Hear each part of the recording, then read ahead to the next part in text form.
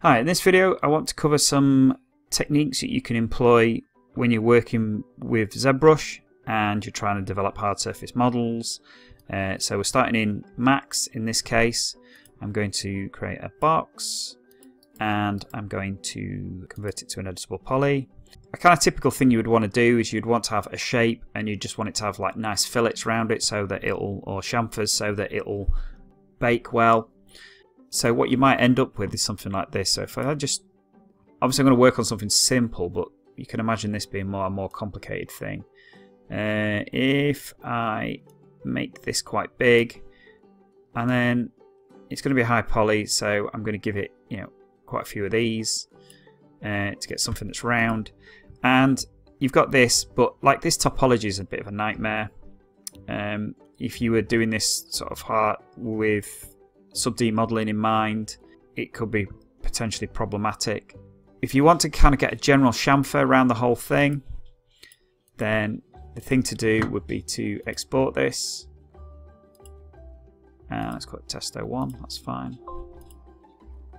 And I'm going to export it out as triangles to ZBrush, and then we'll go across to ZBrush. Okay, so we're in ZBrush. I'm just going to import test 01, pull it out, hit edit, and we've got a shape in here.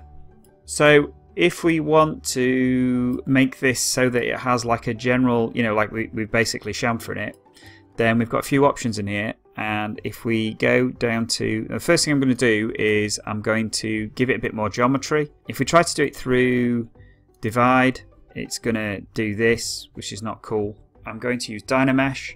So I'm just going to set Dynamesh up, give it a resolution of about 500-ish. Let it Dynamesh this as it is. There you go. So we've got a nice Dynamesh. We've got a model which is nearly 700,000 polys. Which should probably be enough, and we've got a little bit of step in, but not too much. And then so if we take this, let's look at it in perspective. I'm using a mouse here, so I'm kind of floundering a little bit. Okay, so if we go into the deformation tab, at the top of the deformation tab there are a bunch of polish options.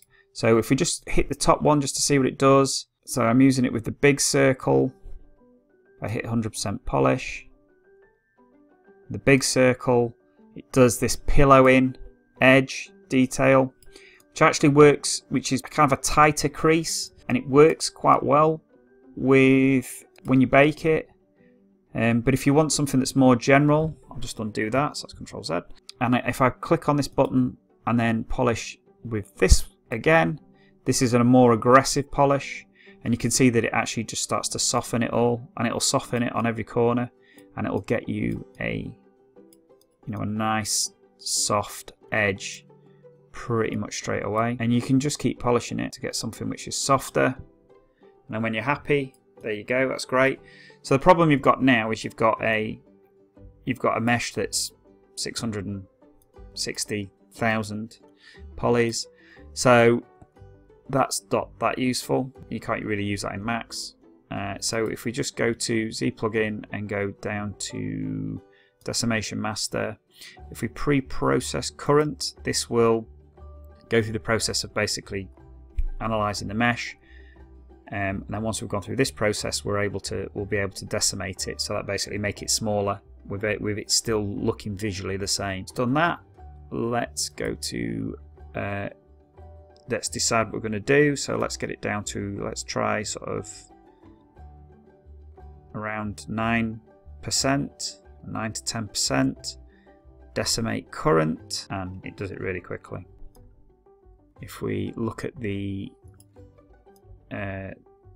wireframe, what you can see it's done is it's kept a lot of this detail in here and run the edge detail, and then it's stripped it out of all the flat planes. Obviously this mesh is useless to use in game or anything because it's horrid, but it looks pretty legit. So visually. So let's export that out, and we'll call this test 1 high or decimated. Save. Okay, and then we'll go back to Max, File, Import. Let's grab it. We want to import as editable poly. Import. There you go, he's back in. So if we just move him out of the way, see what he looks like. There we go, we've got a soft version of it. So obviously this is, you know, there's not a lot we can do with this mesh other than look at it. But it gives you a pretty legit result. Obviously you could use chamfers and all sorts of stuff in here. This is quite a simple object, but if you had more complicated objects and you wanted to get that effect over the whole thing, then this would be quite useful. So if I just stick a quick kind of shellac style material on this, so let's get this a bit darker, get its spec level up, glossiness down a bit. There we go, just getting a nice sheen on it so we can kind of see it, its detail, and then I'll just change this to something more obvious. You can see that that looks pretty decent, and it's not, Max isn't struggling with it, so in terms of something that a simple shape that you would want to bake, that's quite a quick process.